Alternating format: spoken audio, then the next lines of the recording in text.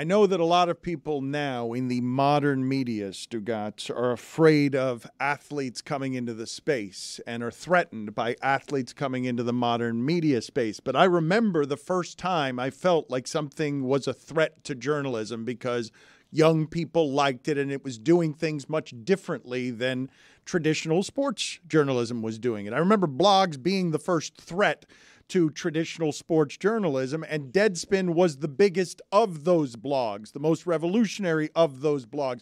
Dangerous, did good journalism, but also did dirty things, was on the cusp of cutting edge, sort of how do we attract young people and change the way information is delivered. And so I actually felt sad yesterday, even though Julie DiCaro is basically running zombie Deadspin. She's been trying to keep the spirit of that alive for many years, and it's hard, and there's a lot of defense, corporate defense being played against her.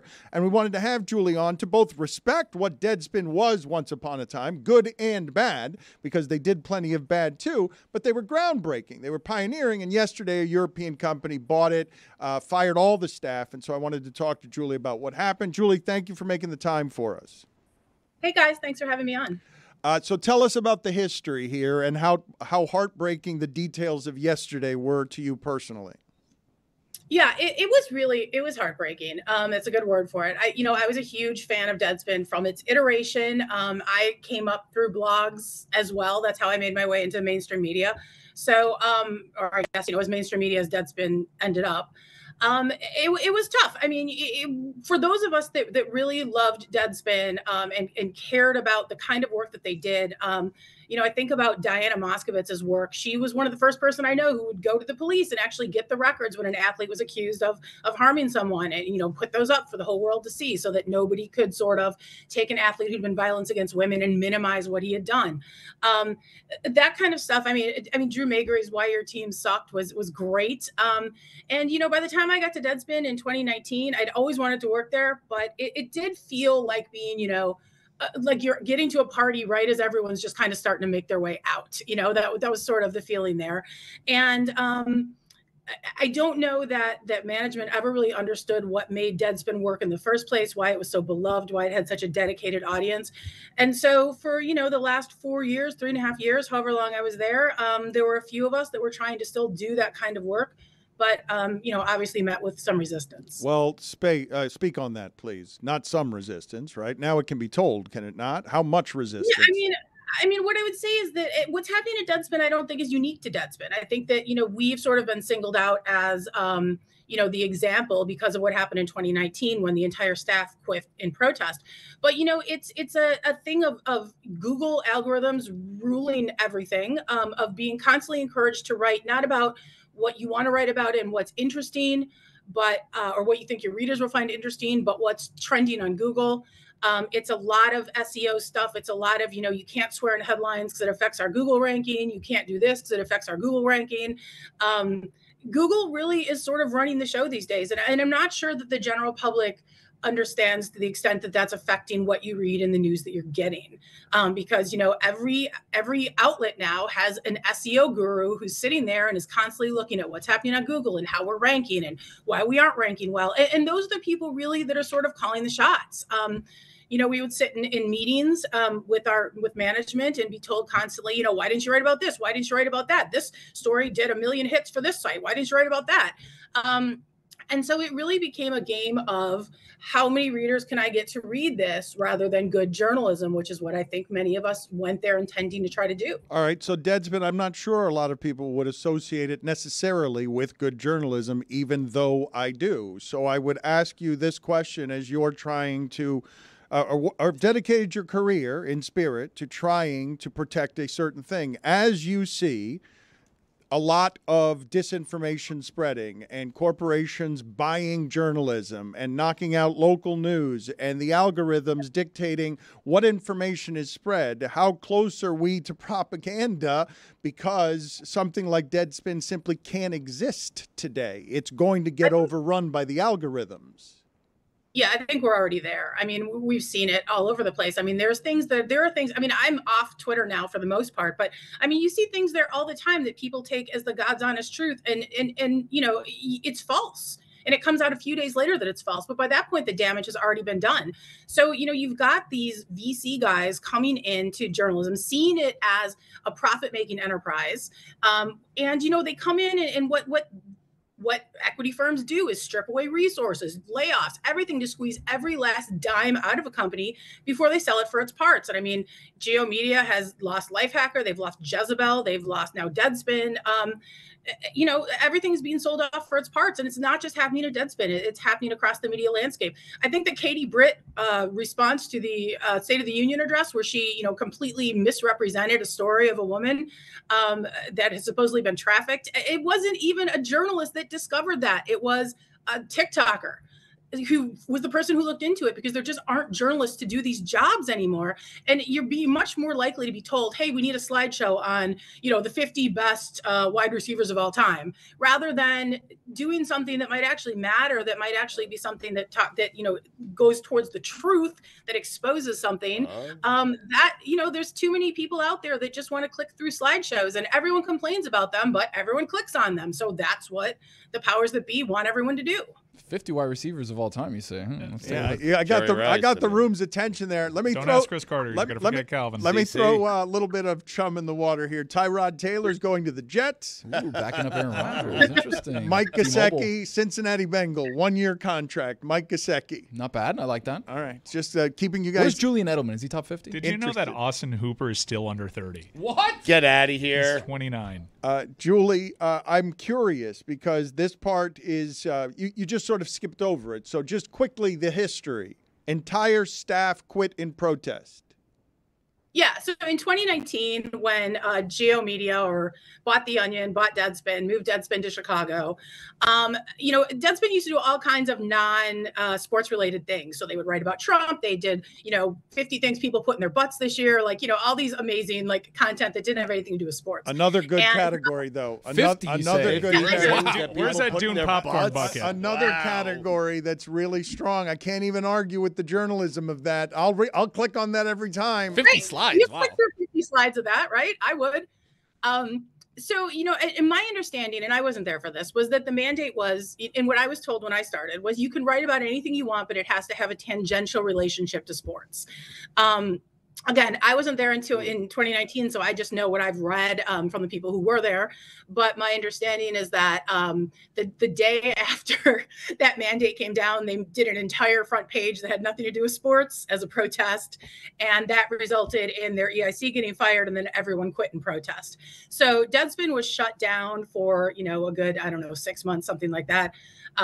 Everyone was telling everyone else, don't work there, don't work for this guy, don't write for Deadspin, which I was on board with. I mean, I thought it was an incredibly principled stance. And then the pandemic hit. And so suddenly I didn't have a radio gig. They were resurrecting Deadspin. They reached out to me the day it was announced that my radio show was canceled. And, there were people there were journalists there, Jesse Spector, Sam Fells, who I really respected their writing and their work. And I thought, well, I've got 2 kids in college. I don't have a ton of options. So I was part of that, resurrection of Deadspin that's been going on since early 2020. During that time, Jim Spanfeller became involved with the site. You can Google his name. Please, let me stop you there. Who is Jim Spanfeller? Because this is a person who basically made it so you couldn't do anything but cover sports, and not particularly well, correct? Yeah, I would say that's true. I was never told that there was anything. That's not true. I was told there were things I couldn't write about. And basically that had to do with making fun of the decisions we'd used for AI, that they were using AI at Deadspin. So Jim Spanfeller is a member of a private equity guy from Great Hill Partners. I know he was at Forbes before this. I don't know his whole history, but he came in and took over as CEO of Geo. So that's, Deadspin, Jezebel, Gawker, Quartz, Gawker's gone, Quartz, Jalopnik, Eater, all those sites, The Onion. And, quickly, I think his way of doing things became the way that it was his way or the highway. You're hauled into traffic meetings and, asked questions about why isn't your site performing better? And you'd say, well, the site's crammed with ads. People are complaining about it. I can't even read on my article on mobile because there's too many ads. Nobody wanted to hear that. we're going to change the whole homepage. We're going to give it a whole different look, and that's not a great idea. The fans are really, loyal and dedicated to this iteration of the site. That doesn't matter. More slideshows, more clickable things, more things to get people to click on, more SEO words and headlines. That was the order of the day, and journalism came second to all that. But you also, one of the most popular posts in Deadspin history was headline, Jim Spanfeller is a herb. Yeah. Huh. With pictures of him looking like a loser as well. So you were going after management there, and understandably trying to protest from within inside the machine. I want to play for you some sound from season 2 of Succession. It's Kendall walking into the company Volter, which seems based on Gawker. You tell me how accurate this felt. Some of you may have noticed servers are down, and we're setting a satellite office on 7. And I'm afraid I have to inform you, you are all dismissed. Yeah, you're all fired. So if you can leave your laptops where they are and hand in your passes, security will be coming around now. Been through everything you've shown me. Food and weed. Those are the only 2 verticals driving revenue, so we're folding them in. And yeah, you're all free to leave. What was yesterday like? It was kind of like that. We had a little bit more. Look, anyone working in journalism these days feels like the sword of Damocles is hanging over your head every day when you go to work. Sports Illustrated, Vice, like you name it, you're watching mass layoffs and you're watching basically the implosion of journalism in real time. So when we got a note at 11:30 that there was a mandatory meeting for Deadspin and everyone had to be there, we were sort of like, wow, this is exactly what happened to Jezebel right before they shut the site down. So then it was 30 minutes of abject terror. We jump on this Zoom call. Our deputy editorial director is there. She's been the one who's dropping the hammer on everybody. HR is there. So at that point, we pretty much knew the writing was on the wall. By the time the meeting was over, it probably took 15 minutes. We were out of Slack. We were locked out of, our email, locked out of Google Drive, where a lot of our documents were. People are frantically trying to archive all their stories.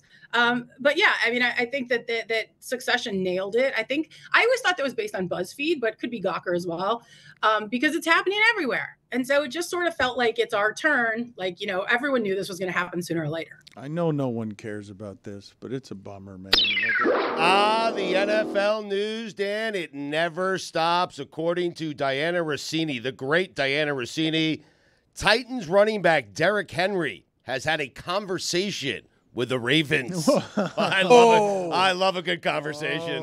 Conversation has been Continue had. yours, by the way. Yeah, you don't want any more of it. What else do we need to know here? Just what's the punctuation you would like us to put on this? Because Deadspin was it was a fun, wild meteor that was dangerous. Did, like I said, some things wrong. I could chronicle them, but they were trying to.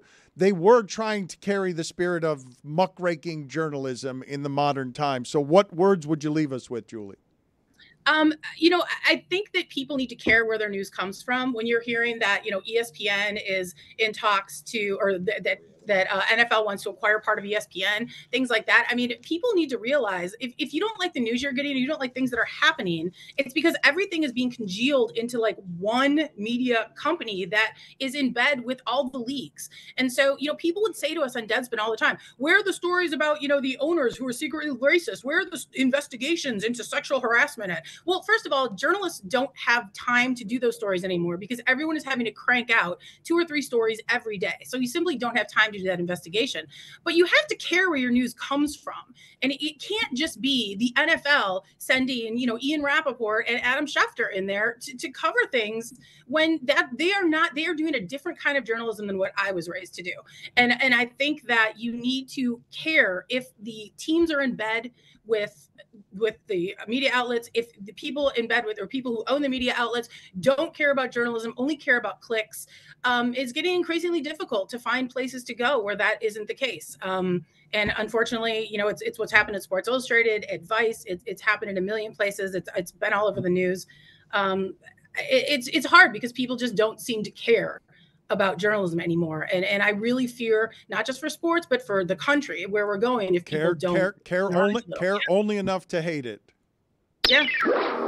The NFL news never stops. Julie just mentioned Adam Schefter, and Adam Schefter is reporting Marcus Mariota is now a Commander. Him and Sam Howell. You know what happens, Dan, when you have two quarterbacks? You know what it means, right? You don't have one. Sam Howell this year. Julie takes too many sacks. Julie, thank you for being on with us. We appreciate it. Thanks, guys. Thanks, Dan.